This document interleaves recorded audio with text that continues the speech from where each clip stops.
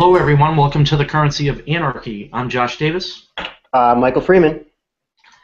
And if you'd like to be a part of the discussion during our live tapings, please check us out at youtube.com/user/Cur of on Mondays at 9 p.m., 6 p.m. Pacific.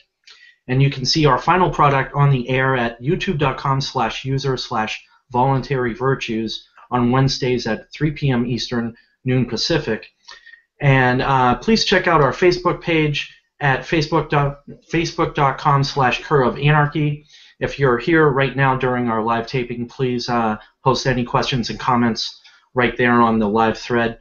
And you can also message us through Facebook if you prefer to do that. Holly Cogburn runs Homebody, a body care, vanity, and cosmetic products company.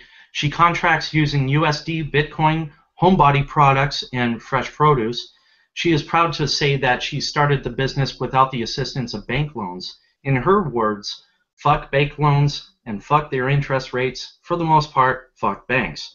She paid her costs out of pocket and has steadily and sustainably grown from there. She believes in a free, fair, and reputation-based market relying on word of mouth. So please find Holly at HomeBodyCo, HomeBodyCo.com, or Facebook.com/HomeBodyCo. All right, so Michael, we have Luis on the show. We do. Luis Fernando Mises, if I'm saying that right. How are you doing tonight, bud? I'm great. How are you? Thank you for having me. Yeah, of course. You know, it was a last-second thing, so we really humbly thank you. Yeah, thank you. Now, unfortunately, we had a change of plans. Tony Bones of Cop Block was our scheduled guest of the night, but it looks like she was having some issues with her children's health. So, you know, best of luck to them, and hope that all works out. And maybe we'll be able to get Tony back in the future. She mentioned that probably in January we could get something going. So anyways, so we fixed it in the last 35 minutes. My buddy here, Luis, agreed to come on, who's quite the busy activist, entrepreneur. You might know him from Emancipated Human, which is also a program on VVN, and a Facebook page, that's much more popular than any one that I've ever run, for sure. But my favorite of his Facebook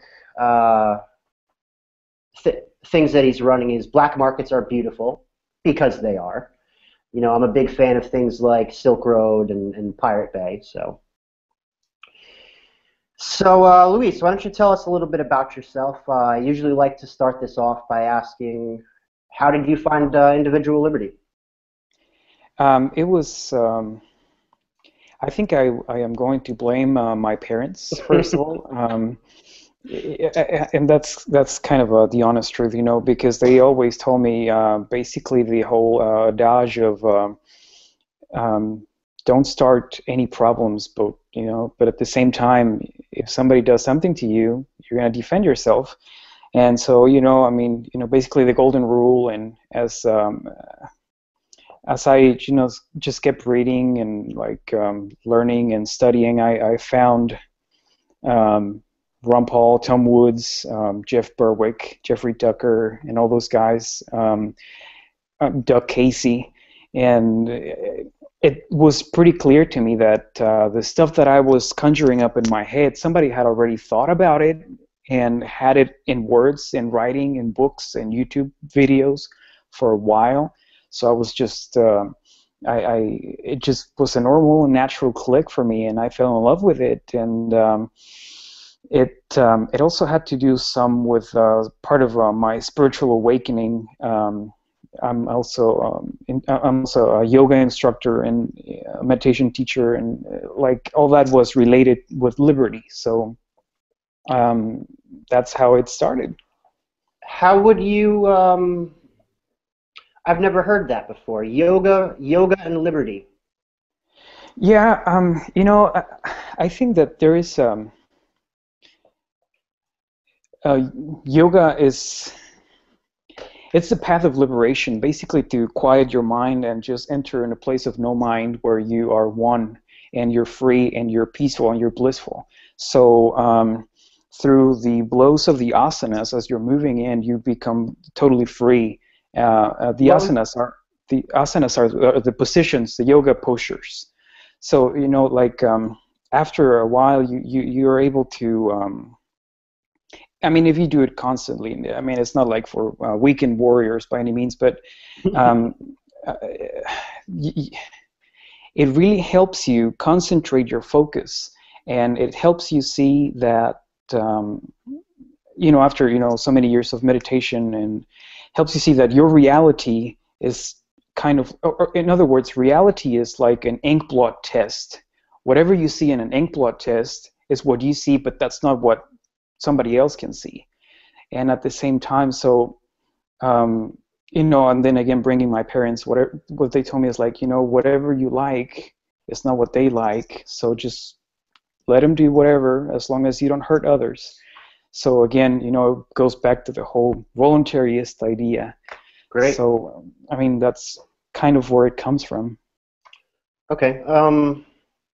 And that's beautiful. I can't personally relate to exactly your story. And this may be surprising to some people, JB in particular. I've been considering things like yoga, meditation. I don't know if you guys can tell, but I'm a pretty high-strung guy, and I have a lot of trouble calming down. Anyways, I've been considering it, and I might talk to you in the future about it. Right, that's the whole I think it will be pretty helpful. Yeah. I'm sorry, sir?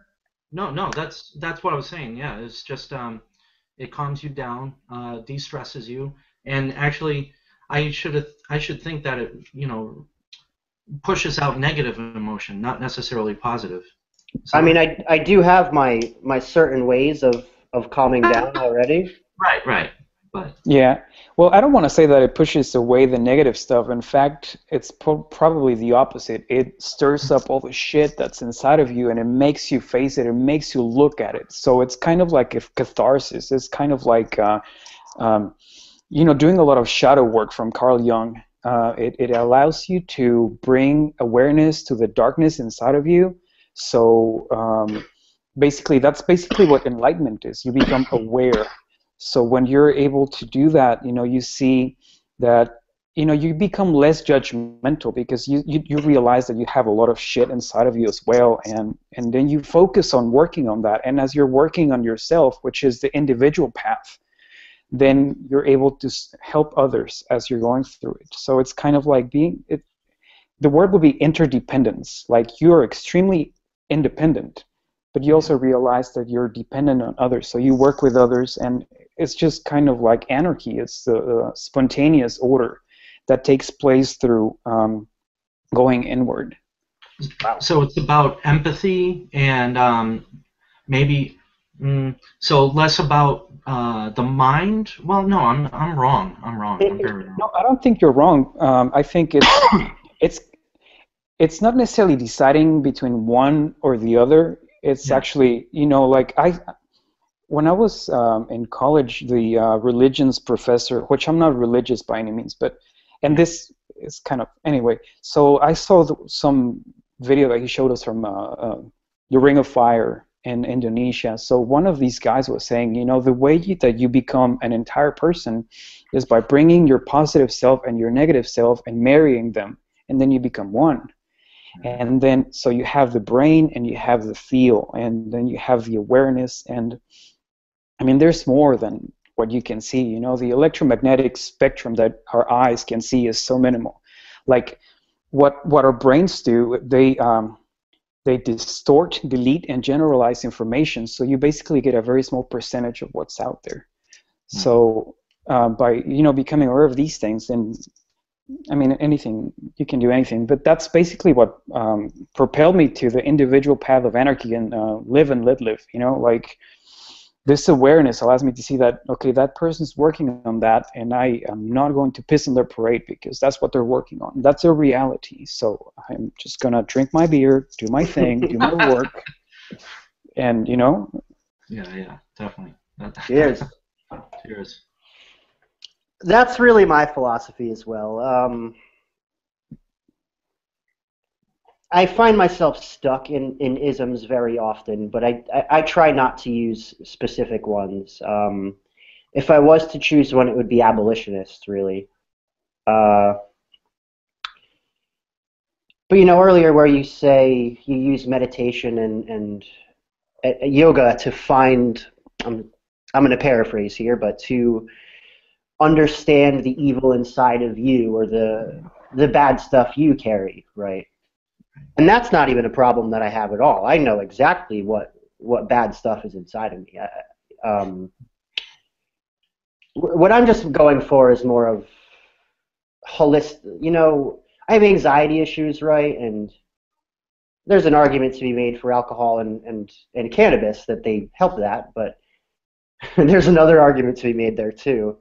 So I'm looking for ways that I can relax and keep my brain in check without having to go to the VA and get amped up on Ambien, Celexa, and benzos, Yeah, that's not So, good. so that leads us into this. I was going to save this more towards the end, but the conversation goes exactly where it's need to. A great thinker once said. So what are your spiritual beliefs? You mentioned that you are not religious. Yeah, I think that religion is a little bit like government. It wants to claim monopoly of truth. So, this is the true path, this is the true way. And so I guess the spiritual beliefs that I have is basically the latest realization that I've come with is that the most spiritual part of life is the most physical part of life. So being here, being now, action. Wishing for stuff is not going to do anything. We have to do. And, with all the respect, a ton of prayers is not going to feed people. You have to go out and do it. And there's a lot of people that do that, and there's a lot of value there. Now, I think that it's just basically awareness. That's my spiritual belief.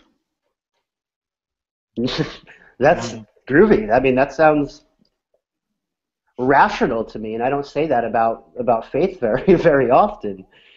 I chalk it up to intentions, which I do pretty often with even cops or veterans or military or whatever. Prayer is good intentions, and that's great. If you want to think and hope that something good happens to somebody, whether it's feeding the poor or getting rid of a flood or whatever it is, that's fantastic, and I appreciate your concern. But that's just an intention. That's just something that you want to happen. It's not an action. And if you want the poor to not starve, you should feed them. If you want to protect people in a flood, you should, I don't know, set up sandbags and help evacuate people or whatever it is. Donate food, whatever. So yeah, as I always do, I chalk that one up to intentions. I don't really care what you think. I don't really care what you hope happens. I care what you do about it. I'd like to be the devil's advocate for a second. I was brought up a Christian, and I don't consider myself anymore, honestly. But I think that I was taught that God doesn't help God doesn't help anyone that doesn't help themselves. Exactly. Right. But and that's at least the Christian belief. But a lot of people really do put maybe a bit too much hope into prayer. Now, I believe that prayer is actually a good thing, and it brings about a spiritual, something spiritual within oneself. Hey, if it makes you feel good. Right, it does help, and it's not just of oneself. It makes you feel like you're going to, it brings a sense of community, I think, and it actually does bring about action eventually. But So I think there's something to it, to prayer, but not. Yeah, you have to act. You're right. You have to actually do something about something. Use whatever coping mechanisms make you feel good. You know, I have a few myself. If it's prayer, if it's coffee, that's great. I don't care.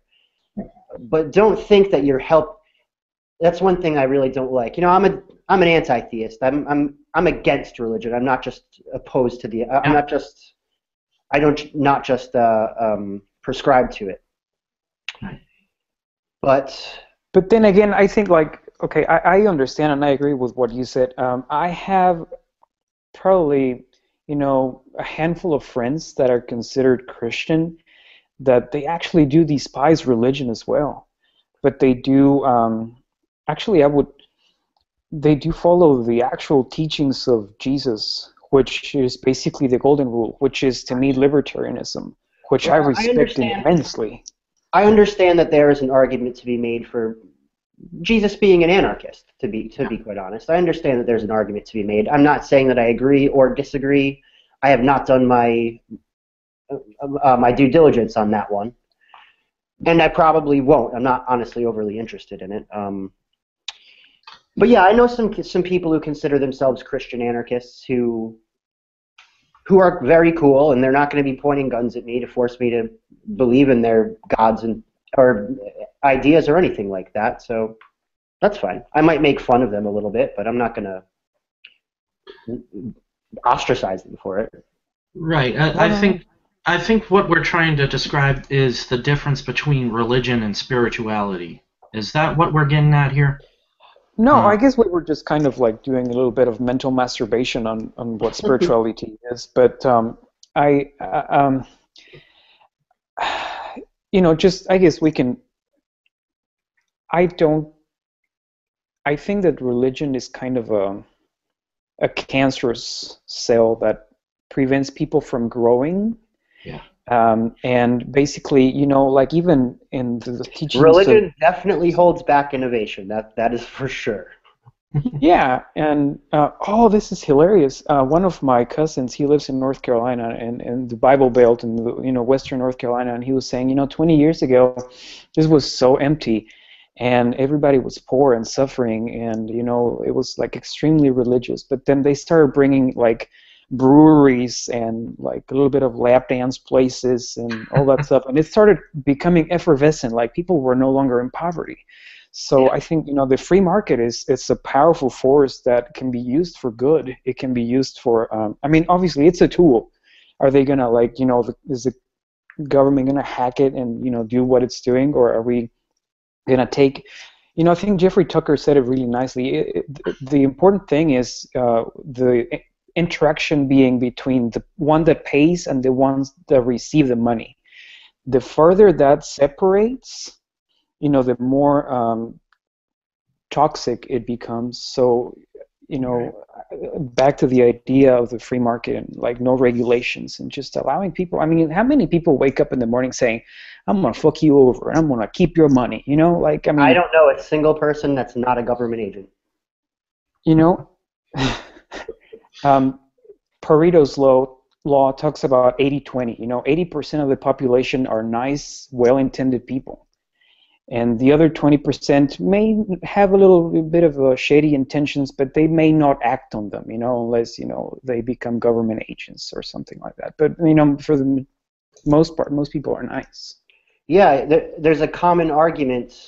Well, it's not an argument, it's a fallacy, to be honest, but state supporters and nationalists will often say, well, without government, there would be chaos. People would be rioting in the streets and breaking into my house, stealing my cat, whatever. The fact of the matter is, I don't know a single person in my life who would do any of those things. And anybody that I ask that question to generally tells me the exact same thing, that no, they don't know anybody who's going to do that. So where is this mass collective of looters, rioters, and rapers? Where are they? I don't know, but what that makes me believe is that those people that fear it is because they themselves need to be babied around,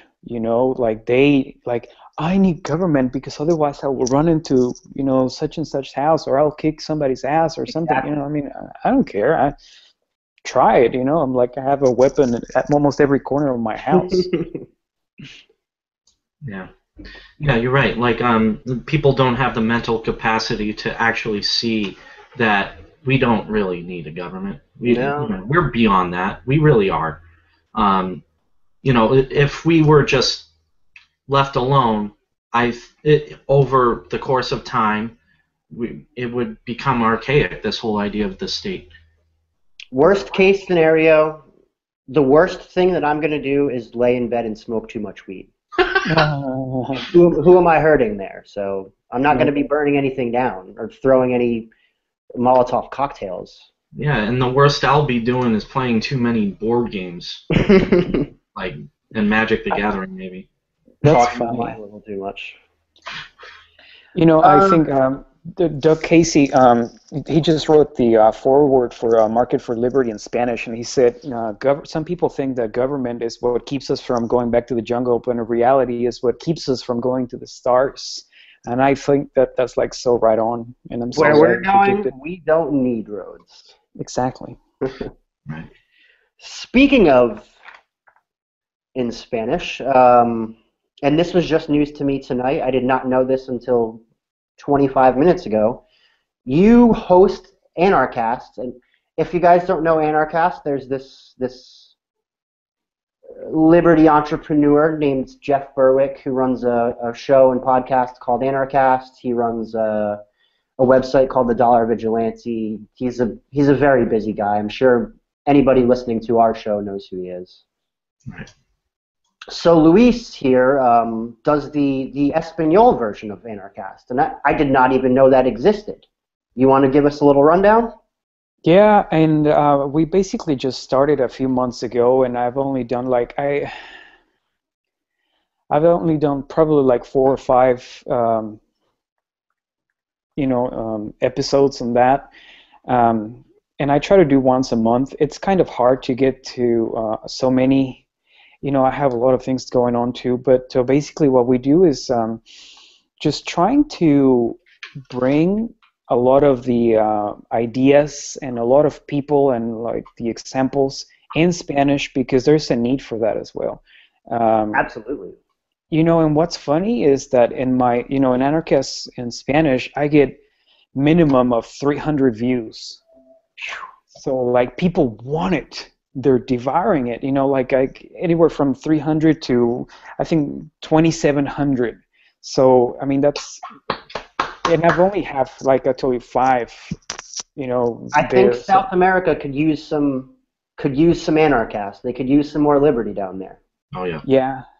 Yeah. So we're working on it, and I'm working with Jeff Berwick, as you mentioned. He's a pretty amazing guy, and he's so humble. I got to interview him not long ago, and I was like, how the hell do you do all these things? You're such a high-performing individual. He's like, I don't do all. I'm not high-performing. I'm just playing. I'm always on vacation. I'm always working, and I'm like, oh my god, like all the projects that we do together, and that's only a percentage of that I get to collaborate with him. Yeah, so Jeff's. He's drunk like 80% of the time. He basically has the life that I'm going for. He drinks and does freedom stuff and plays with computers and buys nice cameras and hangs out in South America in basically a resort. Yeah, that's what I'm going for, man. Yeah. You know what? Let's come back. I want to touch on Anarchopulco. Anarchopulco. Right. I did. Okay. There's an event this February, I believe, down near Jeff's house, in the area around his house, and on the beach, I believe, called Anarchopulco. Or you can also look up Anarchopulco. I think he has both domains, and they'll redirect you. You can look it up on Google or whatever to find it. And it's basically a pork fest on the beach, from what I understand. This is the first year, so it's going to be toned down, and if it goes well, I'm sure it should explode. I'm aware that Luke Rudowski of We Are Change is going to be there, Objectivist Girl, from New Hampshire up there. Some of you guys might know her. I think she's a Free Stater. But anyways, I guess Luis is going to be attending that. So why don't, and you're in Jeff's pocket, so why don't you tell us about it? Yeah, well, I'm paying my own way down, so not quite in his pocket. But I'm just kidding, Jeff. I'm just kidding. He's such a nice guy. Anyway, so yeah, he's cool. What he said was, you know, what he finds humorous is that most of these freedom fests happen to be in one of the least free places in the world. Right. You know, and see, I'm from Mexico, so I can, you know, I've basically lived half of my life in one place, half of my life in the other. So, you know, here when we go to festivals and whatnot, at 2 a.m. they kick you out, you know, and you're basically... not the festivals I go to. Dude, okay, well, okay, that's probably a good point. But, you know, you, for the most part, aside from privately owned festivals, like if it's like a business, you know, they kick you out of 2 and whatever. And over there, okay, so here, what was it? March. We were at the Bitcoin conference in Austin. And you went? Yeah, I was with. Year too? I don't know. I guess I'll have to ask my wife if she lets me go. Oh, sorry. No rulers, right? Right.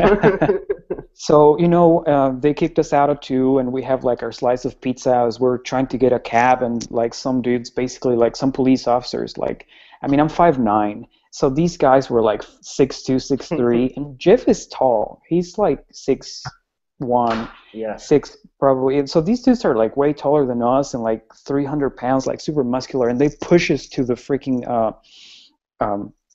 sidewalk, and we were just basically getting a cab. So like these dudes are accosting us just because we're trying to like jaywalking, and it's for our safety, right? Yeah. So what he says is like, "Were you armed?" No, well, my weapon was in my car, so okay. Yeah, I mean, if I'm drinking, I'm not gonna be carrying my gun. And we were a little bit tipsy, but anyway, so you know, transfer that to Acapulco and the beach, and you know, like if you're kind of tipsy and you happen to like trip, the police officers will pick you up, kind of like do this on your clothes and get you on your way. You know, I mean, I've walked in the main street of Acapulco with like several $100s in my pocket, like at 3, 4, 5 a.m. and drunk, and nothing has ever happened to me. None of that stuff. Like, I don't fear for my life like I would, you know, back down in Austin. Dude, yeah. This was the most horrible thing that happened. 2:30 a.m., you know, we're walking to my car, and we were drunk. We couldn't find my car. So there's, you know, they're remodeling part of Austin, and like some dudes like crawling because they were so drunk, like people that are not allowed to be drinking, you know, suddenly like they were like zombies crawling out. Like imagine it's like 3 a.m. all dark and ruins because it's being under construction, and suddenly people crawling and vomiting, making rolling noises, and I don't have my gun with me. Yeah, so we're like, what the hell? So anyway, so moving down to Paradise, so that's what he's trying to accomplish, being in a festival, free fest, where there's actual freedom. Yeah. Right on. What better place to have... All right, I can't lie, I'm looking into New Hampshire. Not exactly with the Free State Project, but there are some other organizations that I'm with you, Michael. I'm with you. But New Hampshire is covered in snow 7-8 months out of the year, and that doesn't seem appealing to me at all. So what better place to have Anarchistan than on a beautiful in resort land where I can crawl out of rubble drunk and have nothing bad happen to me. Right. Yeah. And, you know, a lot of people fear that, you know, for instance, I think I was reading that Acapulco was the 4th most dangerous city in the world. And you know, my mom is 70 years old, and she goes every summer to Acapulco for a week with her 2 sisters. Wow. Every year, and nothing ever happens to them, you know? And like you see like 3 old ladies just kind of roaming around Acapulco, you know, going to have dinner and some drinks and nothing. And then when I go there, you know, nothing happens. So what happens is like Acapulco is actually extremely safe. And it's like the surrounding little towns that may be a little bit shady. So as long as you stick in Acapulco, you'll be fine. All right, I feel like we need to plug this again after this conversation. So that's Anarchopulco or Anarchopulco.com. You can find Jeff and Luis at thedollarvigilante.com, on Anarchast, which is a podcast, YouTube show, and Anarchast in Espanol, apparently. Yeah. Okay. Hey, so Jeff, when you watch this, we really want you to be our guest. February, the last Monday in February. Close it out for us, bud. Yeah. We encourage drinking. Yes. Right, so yeah, we can go over the currency if you wish to just. Yeah, do it up. I could Right, definitely take my break. Yeah, this will be about a minute. So last time we did this show was December 15th. Tonight we're live December 22nd. Took these prices at 8:39 tonight. Last time silver was 16.18. Tonight it is 15.69, so it went down about 50 cents. That's a 3% drop. Gold last time was 11.96.58. It's dropped about 20 bucks to 11.78.02.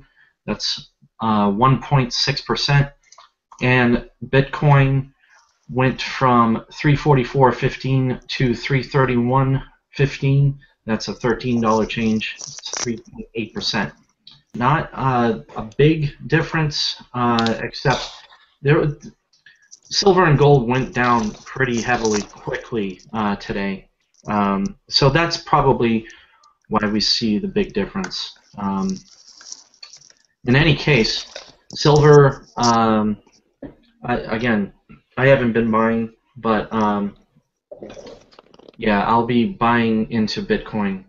I've been talking with Michael to get into Bitcoin, trying to learn the ins and outs, and yeah, just want to get into real liberty because I've been talking about silver and gold. I buy silver and gold, but Bitcoin, hey, it's the other currency, or the other, not hard money, but it seems to be in line with silver and gold and the process of mining it and that whole idea.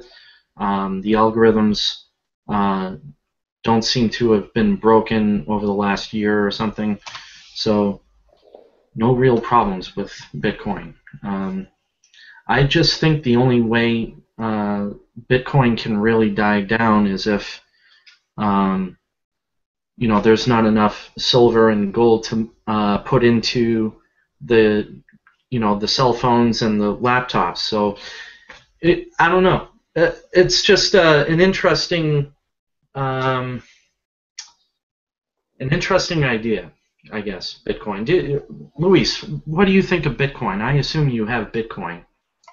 Yes, and as you were talking about that, I was looking to see if it went up or down or what. Right. I do. Yeah, I'm looking at my my wallet. It went up a little bit, which is nice, just a tiny bit, and that's pretty wonderful. And I think that it went down a little bit because there was a lot of a lot of people taking it, but there was not. It's an interesting thing. We can talk about that later, but I mean, I did lose a little bit, but now it seems like it's going back up.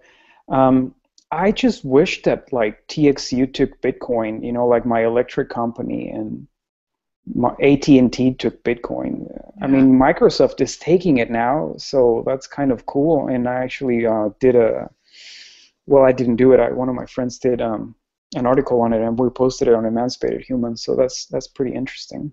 Awesome. Yeah, about a year ago, casinos started taking it in Vegas. I know that because I'm into gambling, but casino. Well, just two of them, and it's owned by the same guy. But things might have changed over the last year. I haven't heard about it. So yeah, it's slowly creeping into the mainstream.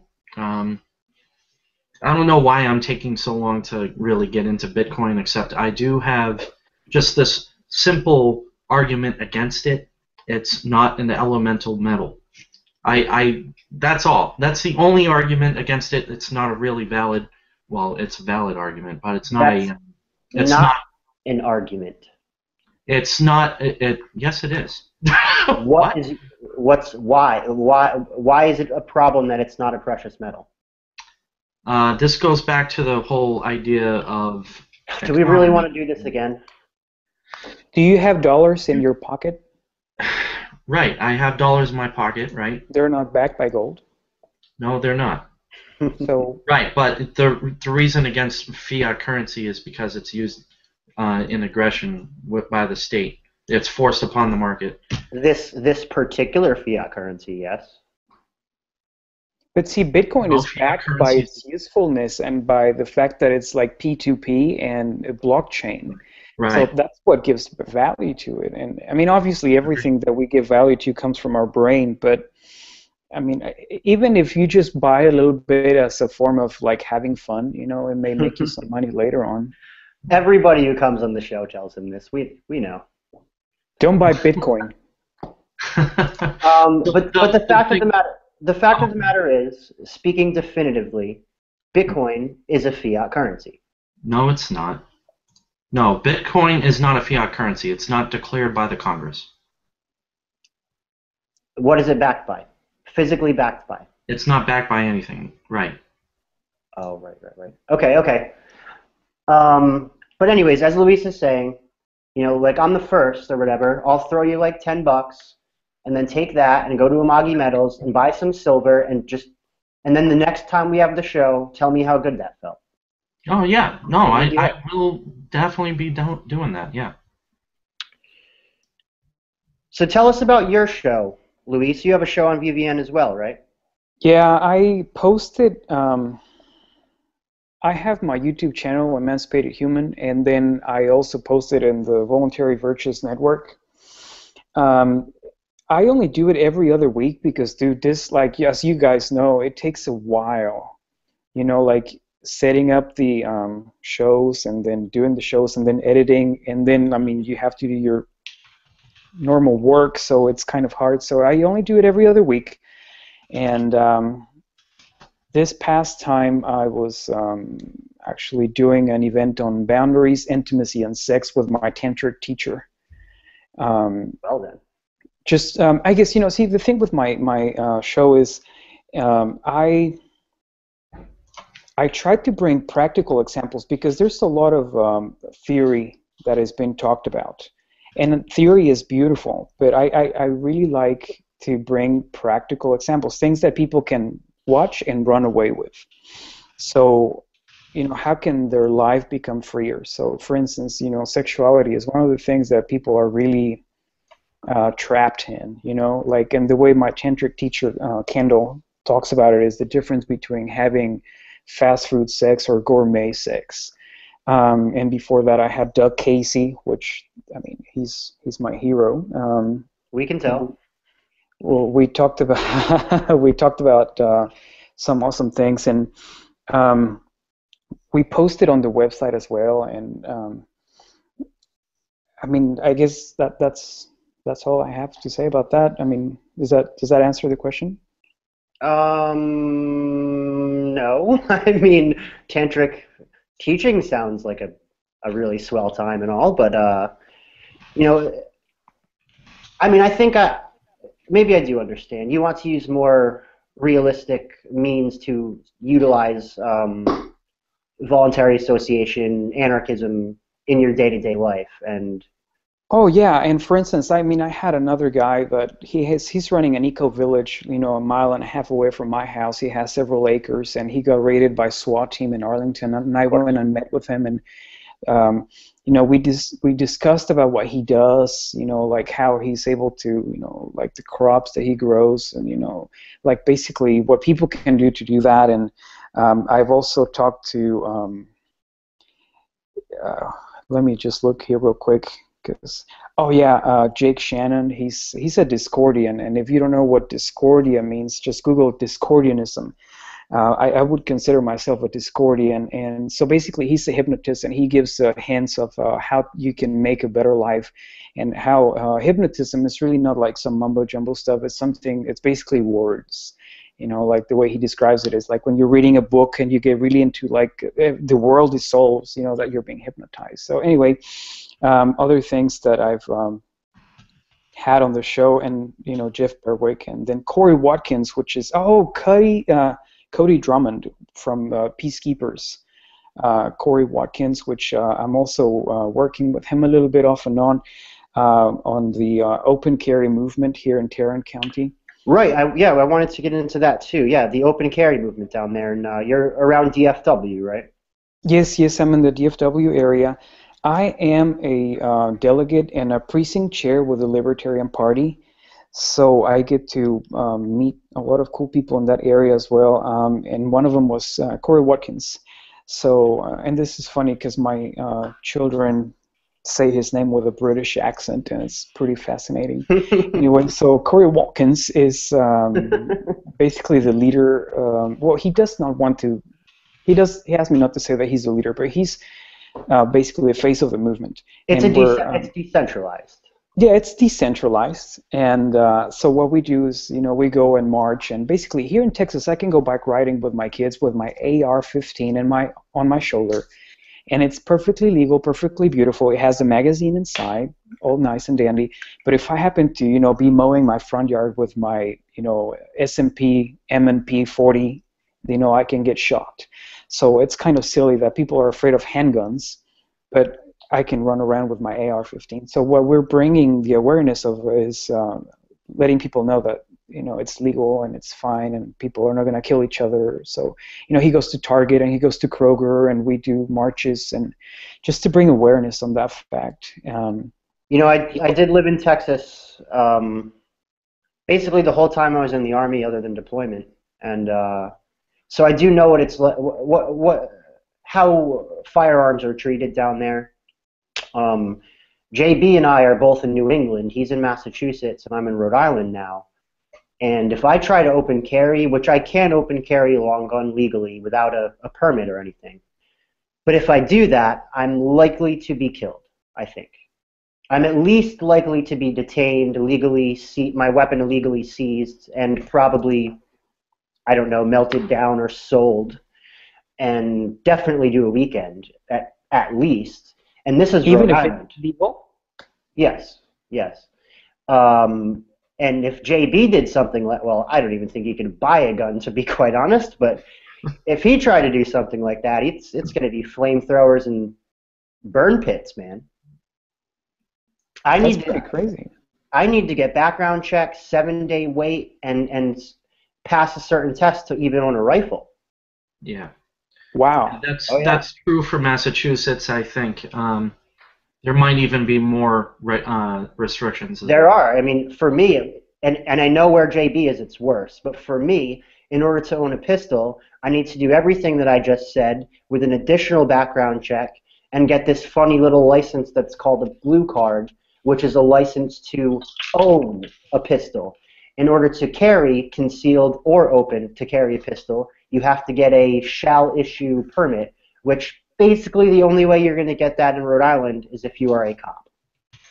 Well, that kind of sucks. I mean, you guys should come to Texas. Here, I can, you know, I have my, you know, tactical shotgun in my car, you know, and like the AR, and then, you know, the other little fun fellas that I have here. Aside from on Army bases, I used to drive around with a Kalashnikov AK-47 in my car, man. Like, I know what's up with Texas, but come to Texas. I'm thinking New Hampshire myself. But it's cold. Yeah, it's cold. I'm going to be moving to New Hampshire in the summer, and it's actually only 10 minutes away from where I'm sitting right now. What town? Nashua. Yep. Did you watch The Office? Yeah. You remember Holly? No. She marries Michael Scott? Come on, man. No, it's been a long time. All right. Just let me down left and right, guy. I want to touch on your job a little bit. Your day-to-day, your 9 to 5, and maybe your family life. Okay. 3 minutes on each. Better yet, more direct question. How does anarchism or libertarianism apply to both? Okay, cool. Yeah, basically, I'm a consultant, and what we do is teach basically leadership development. But then, you may say, well, whoop-de-doop, what the hell's up with that? So what we do is um, probably some people may be able to connect with this conscious capitalism from John Mackey. He wrote a book on that, and basically what he says is bringing, using business as a form of empowering people. So instead of we help people understand that they really cannot control others. So basically what we teach directors and supervisors and managers is that their job is not to babysit and to tell people what to do, but turn the pyramid upside down and to become the support and to remove blockages and barriers for the frontline people. So by doing that, it empowers the employees. It brings their heart and their mind aside from just their hands doing their work. So, and that also works in a point where the supervisor or director is able to focus on other things. So we move from scarcity mentality, from corporatism, to abundance mentality or capitalism, free market, anarchy. And it also allows, if they're having a good, to be able to discover what they like from work and where they need to go and what they need to gravitate towards, and then they'll also have, better wages and opportunities to have more time at home. So that's basically what we teach, and most of our clients are on the Forbes 100's best companies to work for. Is there a specific demographic of companies? We have one of them is a mechanical construction one. The guys that did the Dallas Cowboys Stadium. And then other one is a financial firm in Houston, and a power utility plant in California. So, they're all over the place. We try to empower as many businesses as we can. But we're a team of 5, so there's only so much time. So we're able to do this, and a lot of people say, yeah, you're going to take forever to go all over the United States, but not true. That fractals out, and it's such powerful work, and there's more.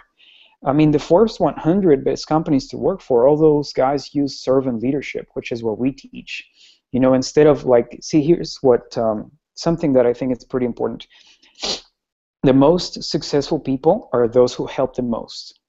And in a free market society, you're wanting to serve people so you can actually get benefit from that. So we give people the awareness, again, back to awareness, that the more they serve, the more they'll get, instead of saying, how much can I get? So basically, kind of like Henry Ford said, giving people more for $1 than maybe how little I can give them for $1. So that's what we teach, and it's a win-win, And even this also brings a lot of cool things because it unites the right and the left.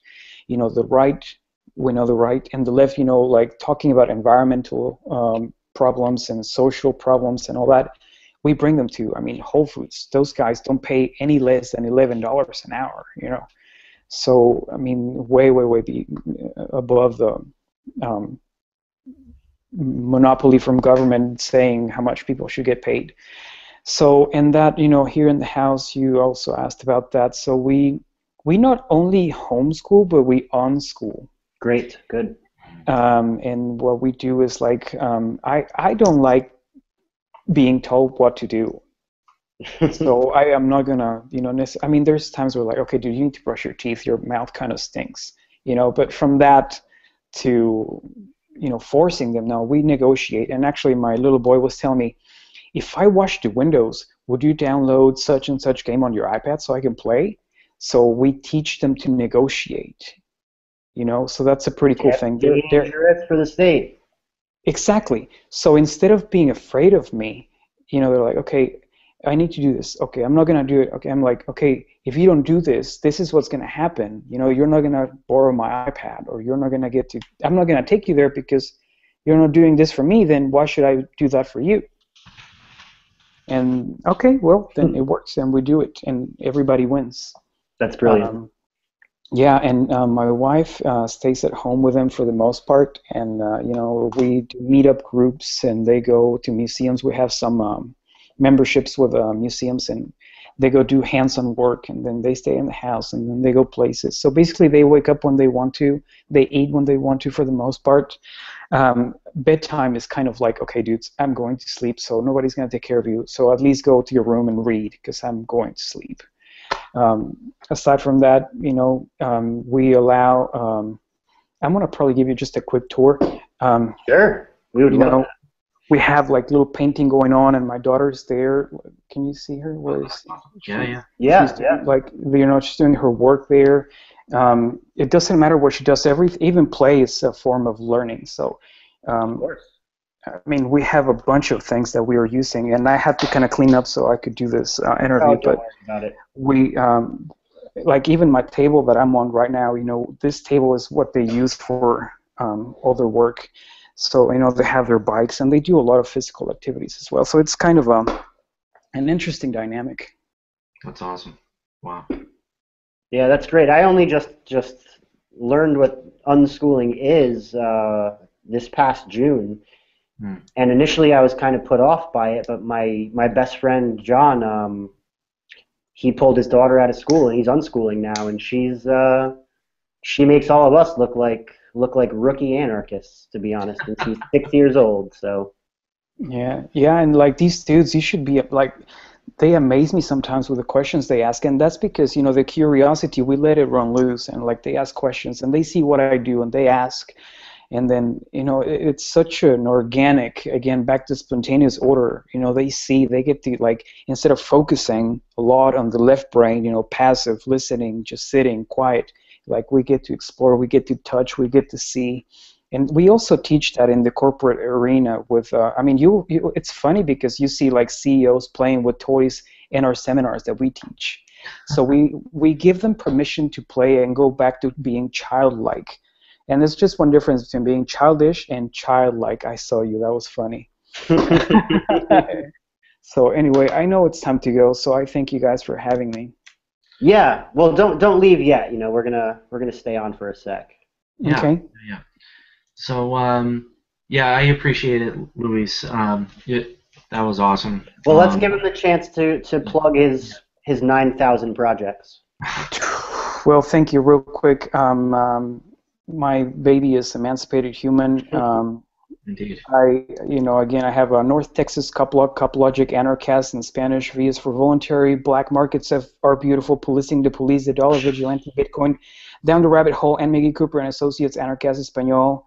Cowtown Libertarians. And that's it for now. My website, emancipatedhuman.com. I also write for Jeff's newsletter, and I get to focus on expats. So if anybody's wanting to leave the country, and just hit me up, and we'll hook you up with some second citizenship somewhere else. And I guess that's it. I'm happy to serve. So will we? Are we going to see you on the first Monday in January? He was telling me about that, and that's the 5th, and it seems clear. So I may be able to do it. I'll just I'll see how that one turns out. But I'll be happy if I can. I'll be sure to talk to you, and we hope you can make it. If not, we know you're a busy guy, so no worries. Right, exactly. I appreciate you guys so much. Yeah, absolutely. Thank you very much. And Michael, who do we have on next week? Oh, we're going to try this again, right. Well, I bought a new router. Actually, I didn't buy it. My company gave it to us for free because they provide a terrible monopolized service. So yeah, next week we have anarchist, atheist, asshole Chris Cantwell, who you guys might know as the enforcer from Stephen Colbert's Colbert Report. He's down with Free Keene. He's up there in New Hampshire, living the dream, doing the good stuff, activism and writing and trying to get healthy and all this great stuff. And no idea what we're going to talk about next week, but he does basically a bit of everything, so it should be vulgar and informative. Right. That is just for next week, and then I understand that you may have booked Jeffrey Tucker. Yes, I did. As a matter of fact, yes. So I think the 26th. Don't quote me, but I think the 26th of January is the final Monday, and Jeffrey Tucker fully confirmed he's going to be our guest. That's awesome. Yep. Yeah, good stuff. He's like, I love that man so much. He was like my very, very first interview, like I told you, and he's always so sweet. And every time I meet him, he's like, Luis, and I'm like, oh, warms my heart. I love that man so much. My only problem with Jeffrey Tucker is that he doesn't camp at PorcFest. Oh. He gets a hotel. Dude. Does that surprise anybody, though? No. No, not me. I like hotels. Yeah, you don't seem like much of a camper either, bud. Well, my wife is a very earthy person, so we get to camp often because of her. But yeah, I mean, if it was up to me, we would probably live in Shanghai or Mexico City. All right, so yeah, thank you very much again. And yeah, the next show is with Christopher Cantwell. That'll be December 29th, live, Monday night at 9. And this show tonight will be posted at VVN with graphics and all. And that will be the 24th, so Christmas Eve, Wednesday at 3 p.m. at VVN. So youtube.com/user/voluntary virtues. So thank you all and have a good night. You too. Bye, guys. Be well. Peace, love, and anarchy.